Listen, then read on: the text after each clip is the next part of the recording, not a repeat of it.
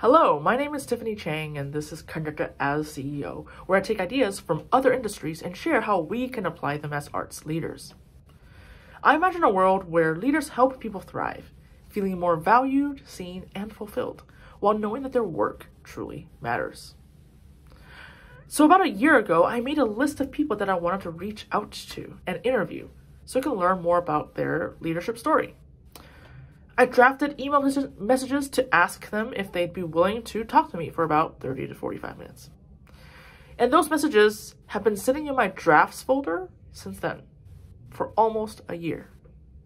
I just can't get myself the courage to press send. I'm afraid that they will say no. I'm afraid that I will be ignored. I'm afraid that behind the no and the not responding, what they're really thinking is, Tiffany is not someone I'd want to know. She's not good or important enough for my time. Have you ever done this to yourself? I'm definitely not special. This is a typical fear all of us face. And our response to not act is even more universal. It just feels too risky. I want to know that there's going to be a positive outcome before I feel comfortable hitting send. And if I really think about it, is that certainty of a positive outcome ever really promised? Risk is when the outcome is uncertain. It's safer within certainty, so we avoid taking risks, not just in sending emails, but also in making music and putting on concerts. We'd rather stick to what we know works, performing a sanctioned interpretation, performing certain music in certain settings, wearing certain clothes, having a template for a concert program. And as musicians, we tend to make everything we do high stakes. Our industry holds perfection as the expectation, and we've been conditioned to think that way, starting from when we were young, when playing a wrong note feels like the end of the world. In addition, we don't have a history of practicing or receiving intentional positive feedback. When a teacher or conductor has something to say, it is often about what's wrong.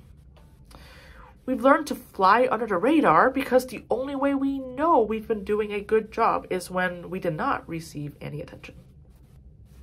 So if we choose to take an artistic risk, we have so much at stake because the outcome may be bad. So we don't take that risk. We've learned to avoid risk under the ingrained pressure to be perfect and right 100% of the time. Just consider what the typical violinist believes is necessary to win an audition. Perfect execution and conformity to interpretation are two metrics that quickly come to mind. Is that all that counts? Probably not, but most of us think so.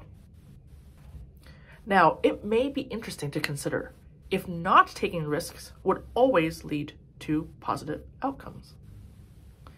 We tend to associate the quality of the outcome with the quality of our decision to do something, like taking a risk.